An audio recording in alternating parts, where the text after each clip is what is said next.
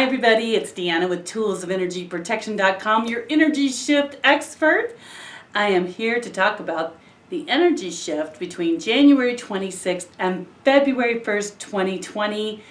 Oh my goodness, I can't believe it's almost February 2020. It seems like time is just going so fast. And I know I say that every week, but it really does seem fast.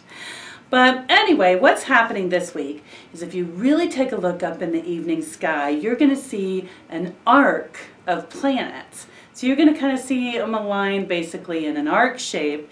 And this is getting ready for December 2020 when we have a very unusual alignment of planets. But this is kind of the cranking or the getting ready. If you imagine gears kind of click, click, click, click, or if you take a roller coaster ride and it, click, click, click, click, click before it goes down, that's but don't worry, we're not going down in December. It's just that that's what's going on. Now the energies are shifting and they're coming into a state of alignment that is really pushing our emotional energy bodies. So what you're going to see is Mars, Jupiter, Saturn, the Sun, Mercury, and Venus all shifting our internal voices, our internal energies. So what you might be noticing is that you might be thinking about your childhood a lot, maybe how your parents treated you that wasn't stellar, and how that's affected you, maybe how it affected your parenting or how it affects money. Mostly how our parents raised us orients us in the world about how we feel about money. So if you have lots of money, that's a lot of energy that you were able to negotiate in just right ways in order to receive a large reward. If that didn't happen in your childhood, perhaps you're struggling with it now. And don't worry, you can still work with it. As long as you can create a way to have viable income, you can turn the energies around so that your finances will look better. It does take some discipline. It takes looking at self-worth, self-love, and self-value in order to shift some behaviors that may have been keeping you in a position with not much money. So this week we also want to look at the stability of our lives, and that's what we're being pushed into. So you may notice a lot of high intensity about feelings and emotions, and you also might notice low intensity. So it really is like hour to hour, minute to minute, sometimes, just hours to hours, you might feel angry and confused and frustrated and all these nasty, negative messages going in your mind about how you're going to do this and that, get back at this person. And you're like, stop! And you want to push those down.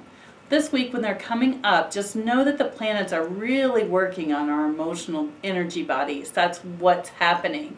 It's asking us to really dig deep and take some time. And so for myself, I'm looking at chemical balance in my body, chemical balance in my mind.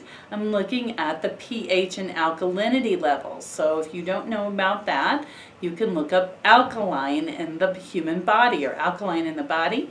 And you can also get some test strips that you can use either with spit or urine and see where your alkalinity. I tend to run very acid because of the foods I like to eat and the coffee that I like to drink.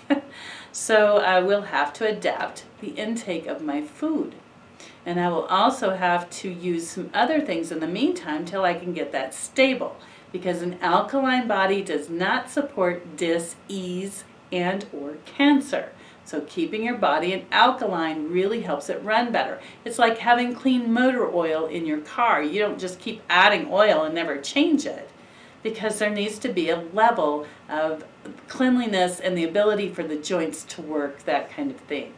So this week, as far as stones go, I would recommend that if you have several, that you lay them out in front of you. Take a nice deep breath, and then when you exhale, focus up here on in between your eyebrows and above the bridge of your nose, back in the area called the amygdala. If you don't know where it is, look it up. It's back in this area, but like straight back from here.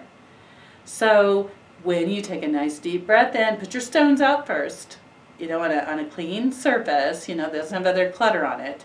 Take a nice deep breath, and as you breathe in, hold it, and then as you exhale, almost exhale from the third eye, from the amygdala down onto the stones. If that doesn't work, try breathing the air in first. But what you're looking to do is connect your sense of knowing to the stones and see which ones you need this week.